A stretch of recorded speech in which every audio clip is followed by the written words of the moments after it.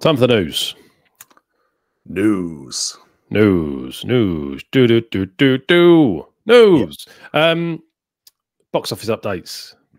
Oh, yes. Kind of got into making a bit of a thing of this now, so it's always interesting. Yeah. June Part 2, absolutely smashing it still. $667 million Nice. worldwide. Godzilla. Good Tapered off a little bit, $366 million, but still smashing it. Say again. Has it opened in Japan yet, though? Because it hadn't last week. I don't know. Because that's got to be a big earner waiting to happen. Follow-up questions. Sorry, I forgot the rules. Or prep me first. Don't probe beneath the surface. I don't know is the answer. Okay, fine. There is an actual reason why I'm mentioning box office takings, because I was having a look at it today and I was like, probably not newsworthy, but the film that is at number 2 this year so far, nearly 4 months in. So the film that is currently sitting at number 2 for global box office takings, would you care to guess what it is? Number 2 box office takings for this year. Not the 2 that you just mentioned. No. What else has come out this year? Oh, no, I'm drawing a blank. Okay. It's with $411 million against a budget of $80 million. Oh. The current number 2 for global box office takings for 2024. I feel like it should be a drum roll for this. Kung Fu Panda 4. Do you know what I was going to say? Kung Fu Panda 4. I thought, no, that would be stupid. That would literally be Kung Fu Panda 4. Oh, I wish I'd said it now. Bloody hell. My God, I'm not knocking, like, clearly, whatever, but mad. Absolutely mad. Must have been an Easter holiday sensation. I guess it must have been. Came at the right time. Well, unless they were giving tickets away in like packets of cereal or something. I don't know. Yeah, like that's $20 actually. Yeah, it's another $20. That's fine. Yeah, the mind boggles. Full price ticket. Fair play. Jack Black was right to do the 3rd sequel. Yeah, mad. I mean, there's a few other big names in it, but yeah, it's not just Jack Black. But anyway, well played to that. Well played to that. In Star Wars related news, yes, Star Wars: Dawn of the Jedi. Yep, which we've spoken about a fair amount, and we are very excited about, despite the fact that we still don't know when it's coming. No, and this news would suggest that it's still quite a far way off. Because they've just employed a writer. Oh, so that sounds quite early on.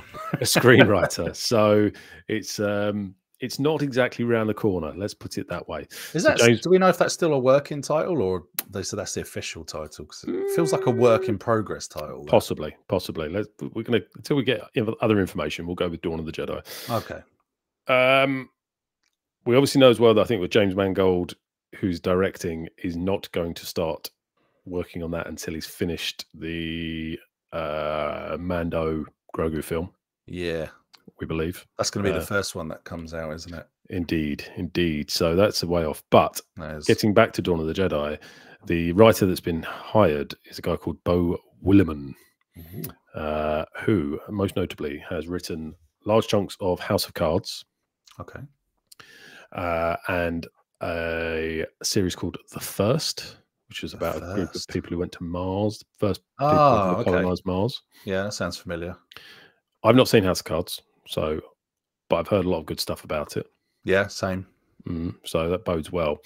What also bodes well is he was responsible for writing 3 episodes of Andor. And I have to say, not just any 3 episodes.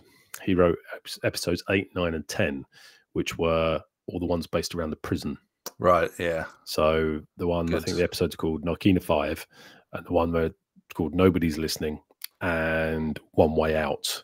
Oh, okay. So, to my mind at least, 3 particularly standout episodes from that series. So if that's anything to go by, hopefully we're in safe hands. Yeah, sounds like it.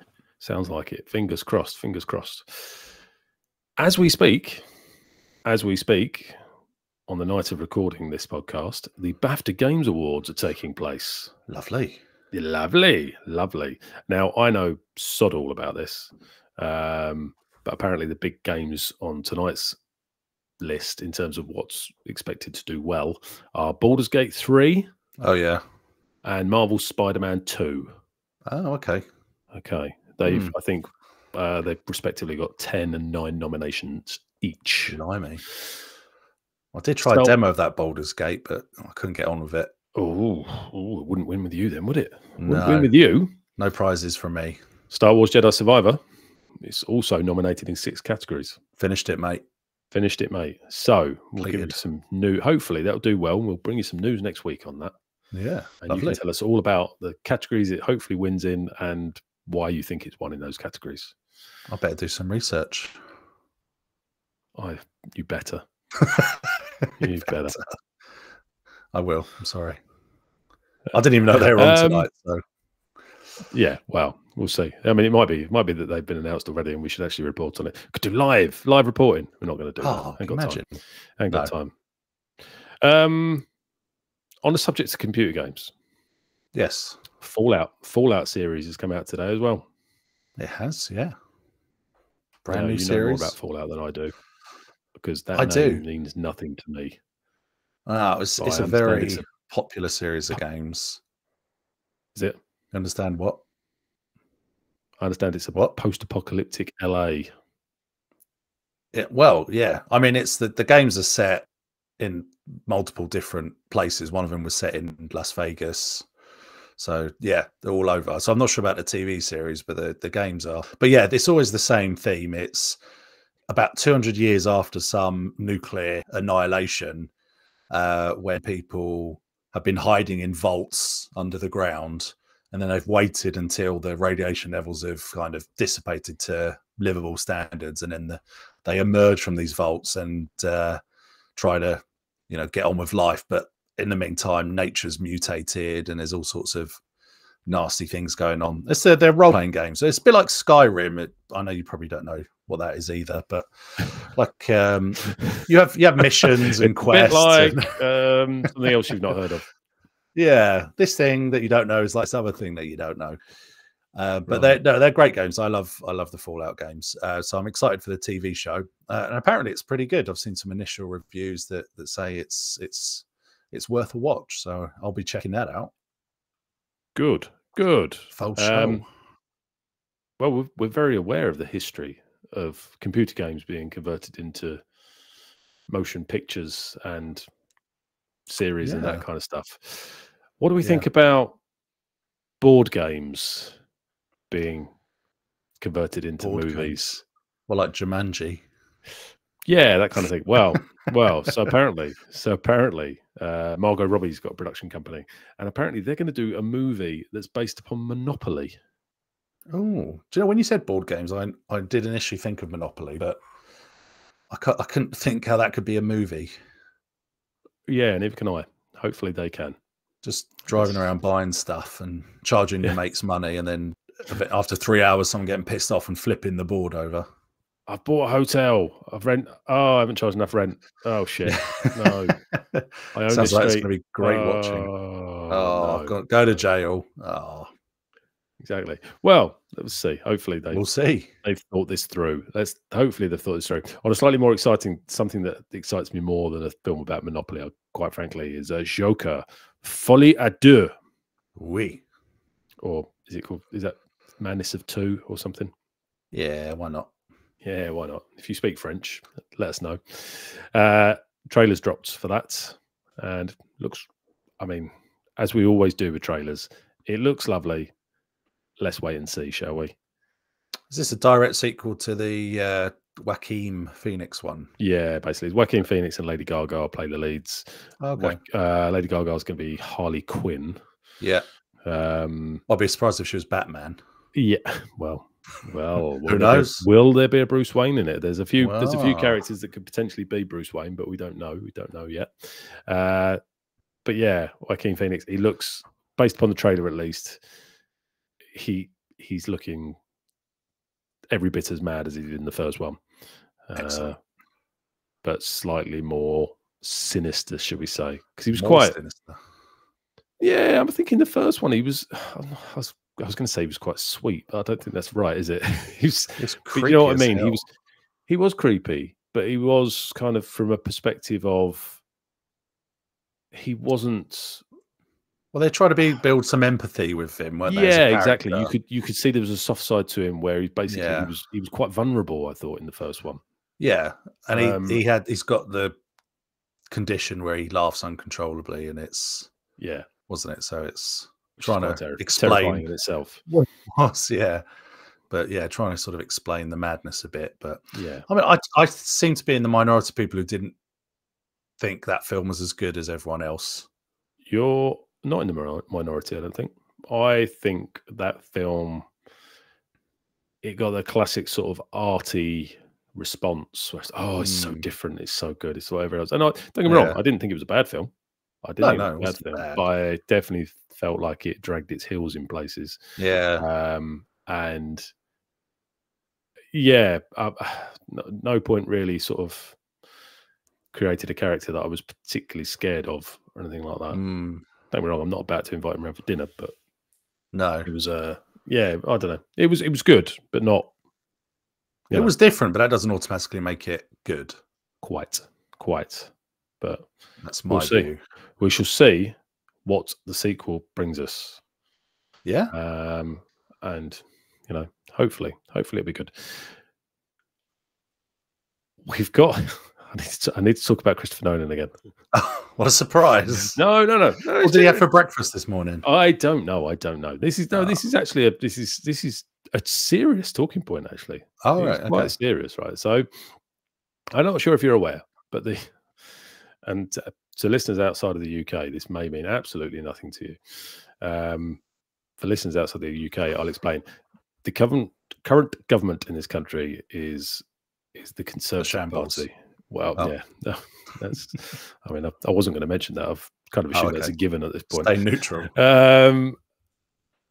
Anyway, they released a promo video this week, and I will, for context, I'll put in their recent history of releasing promotional content is fucking awful. In fact, a few weeks ago, they had to retract one of their pieces because they were trying to portray London as basically a war zone. And a crime hotspot, and a no-go area for people who, despite the fact that anyone who goes to London regularly knows it's absolutely fine. Come, spend your money, please do. Yes. And the scene they depicted, they had to retract it because what they actually showed was crime being committed in a New York subway station. Yeah, and no one had vetted it. They're like, that's not a London tube station. Like, oh no! Was that the Conservatives put that out? Yeah. Oh god! Yeah, I just assumed that was some. These are the people that run our country. Oh man, that's shocking. Anyway, that's by the by. Anyway, so that's their recent history. So you'd have thought on the back of that they'd be like really tight on stuff. Yeah. Anyway, they brought out another one this week. Oh yeah. Wow. And basically featured loads of things where they didn't ask anyone's permission to do anything. Basically trying to portray how great Britain was. Right. Bear in mind, they are the government. They're not the government of England. They're the government of Britain. Yes. So they brought out a thing where it was the England football team. Yeah. Was largely featured in it. By the way, only men were featured in this promotional thing about how great Britain was. It's like, that's a bit of an own goal. Like, no pun intended. But come on. Come on. Have a look around, mate. There's some women who are quite good, you know. They're all right. Well, like the women's football team for a start. The ones who've actually won something. Yeah. Anyway, so that was that. But anyway, the reason I get to it, so Christopher Nolan was always also featured in this. Basically, they used his image. They also this. One of the reasons they've had to retract this one is because they used an image of King Charles.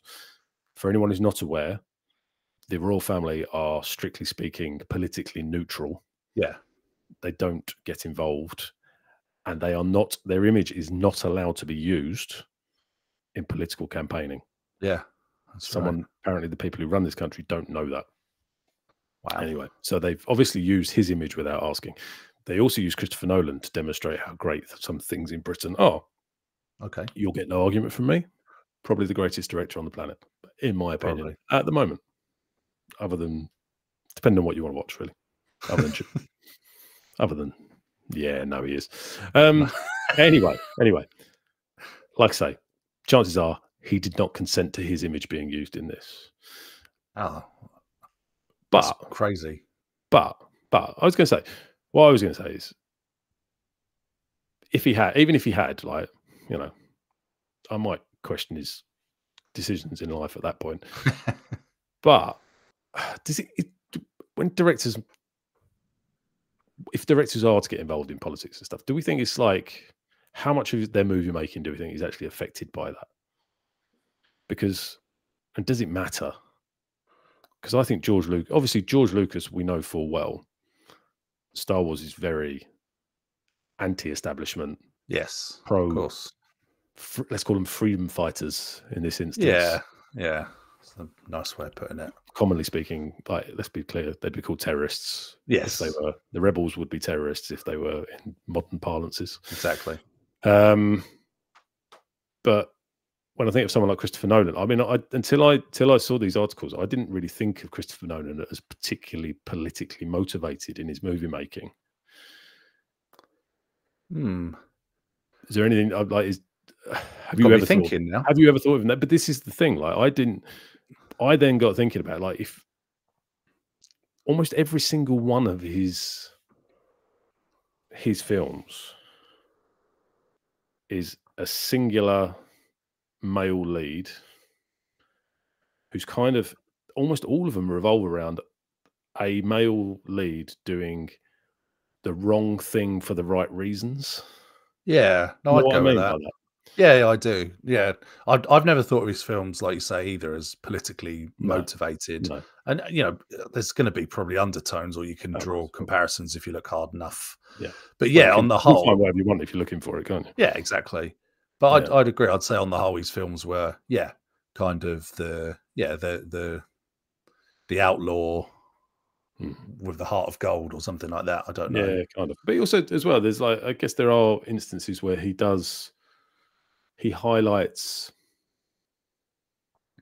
I think he seemingly promotes things, but then also he gets the movie to hold things to account as well. Like, there's always I think the balance there with, like, if you think of two examples I'd use, like, say Inception, where you've got Leonardo DiCaprio's character who is clearly getting to the point where he's going too far. Yeah. And you've got his mate who is played by, I can't remember his name. Either way, his right-hand man, who's Gordon Joseph Levitt. Levitt. That's the guy. Yeah, he's like his counterpart. He's counter that, and he's like, you this is wrong. You can't do this. You've gone too far, and all that. Yeah, yeah. There's a voice of reason character, isn't there? Exactly. And I think in Batman, one of the key scenes in The Dark Knight is when he uses that technology to track down the Joker. Yes. And Lucius Fox, Morgan Freeman's character, is like, wants nothing to do with it. This is wrong.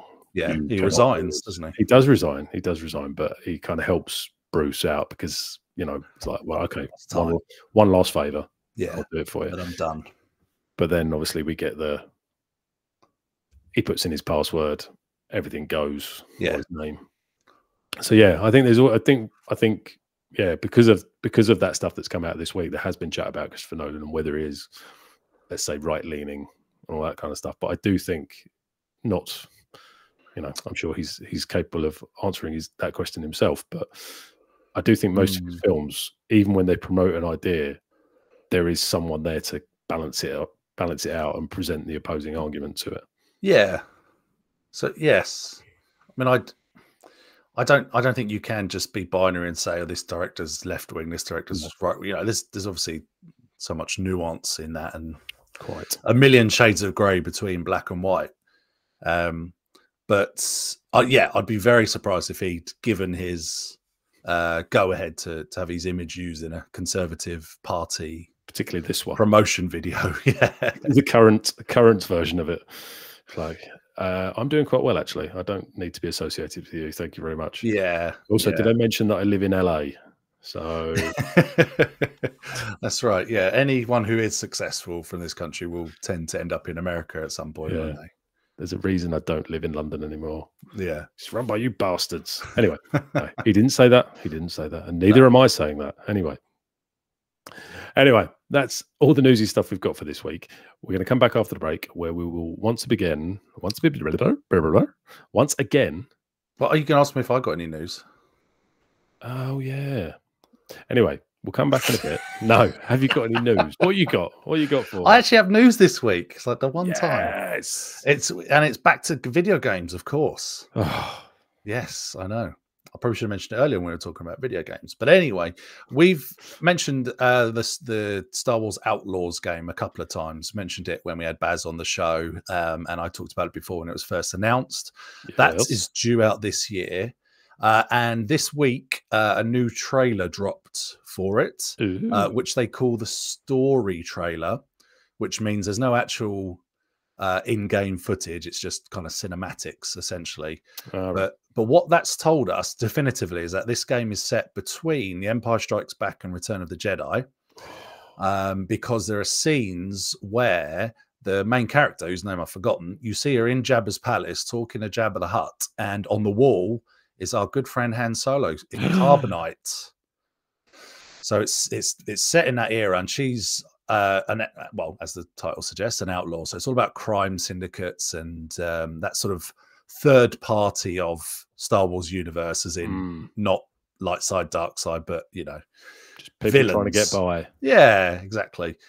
So that's very exciting, and now we have a definitive release date as well, which is August the 30th. So that is that's been set in stone. No doubt we'll probably slip, but for now that's the release date. That's no doubt what they'll happens. miss that, the bastards. Yeah, they always do, because they overwork the poor coders until they literally drop dead. What do you mean you can't? You can only code for 8 hours straight a day. Yeah, before you go blind. Ridiculous. But you can pre-order it now. So if you want to give away £100 to Ubisoft now, then you can. You can do that. So basically, what you're doing is you're taking the money from your bank account, putting it in their bank account for 5 months. Yes, 4 months. Where are you? 4 months. Yeah. Let them earn the interest on it. When you could just buy it on the day. But you get bonuses for pre-ordering, such as a costume. Do you actually? Not a real life costume. A different costume for your character to wear that you can only get if you pre-order. God, there'll be. You know, now they've already sold like 1 million copies. Oh yeah. Well, I think they sort of develop as much of the game as they can until they run out of money. Then they're like, "Oh, go on, pre-order it, so we can finish it because we've run out of cash." Oh. So, but any case, I will not be pre-ordering because I don't believe in doing that for a video game.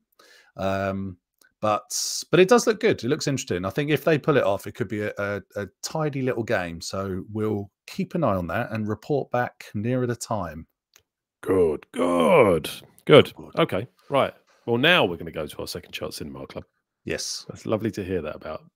What was it called again? Outlaws. Outlaws. Yes. It's the one where, was it off-world, open world? Yeah, apparently. You can jump in a jet. How open world it is remains to be seen. But yeah, it looks like you can go hopping off, visiting different planets willy-nilly.